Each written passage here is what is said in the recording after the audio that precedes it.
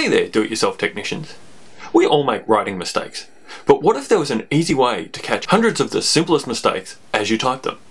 Well, there is, so today I'm going to introduce you to Grammarly. I'm in the process of writing a book at the moment, so I really have to make sure my writing's the best that it can be. And even when I'm not, I believe communication is important, so I really want my writing to be as clean, clear and error-free as possible.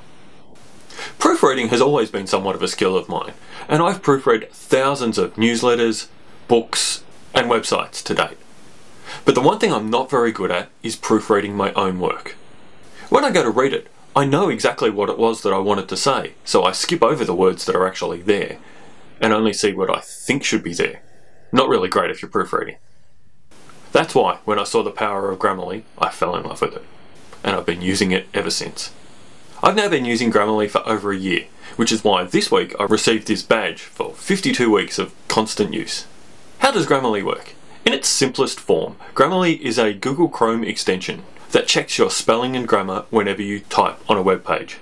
For a recap on Google extensions, see this episode above. There are also extensions for Firefox and Safari, if you happen to use those browsers.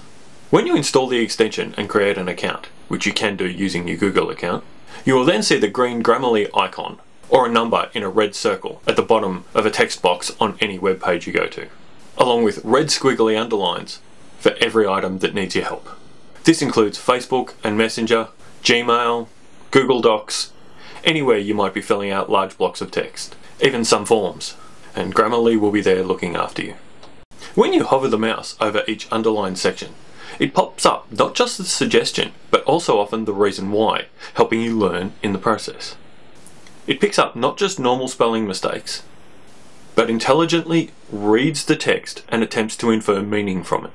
So it can recommend the correct form for verbs, add in and remove commas and spaces, and change the tense of words that are out of sync with the rest of the sentence. One brand new feature of Grammarly over the last few weeks has been the introduction of the tone detector, which detects the tone of your writing to see if it sounds the way you want it to. At the moment, this feature is in beta and only works on Gmail and Yahoo using the Chrome web browser, with the Grammarly extension installed. Once you've typed at least 120 characters, you'll get this pop-up down the bottom. In this case, appreciative, friendly and confident is perfect for this email. Thanks, Grammarly. Now, you probably aren't writing large amounts of text on your smartphone or tablet, but it's always a great idea to make your writing the best you can. So there is a Grammarly keyboard available for both iOS and Android, so you can make your small screen typing as good as your desktop or laptop typing. As well as the extensions, there are native versions of Grammarly for Windows and the Mac, and a set of add-ins for Office on Windows as well.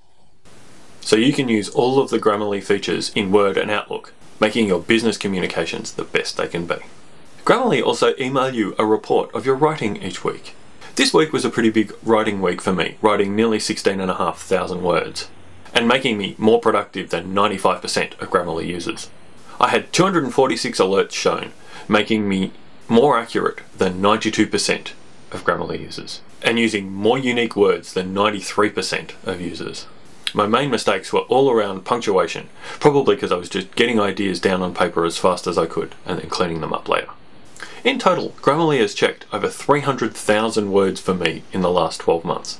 That's a pretty serious amount of text.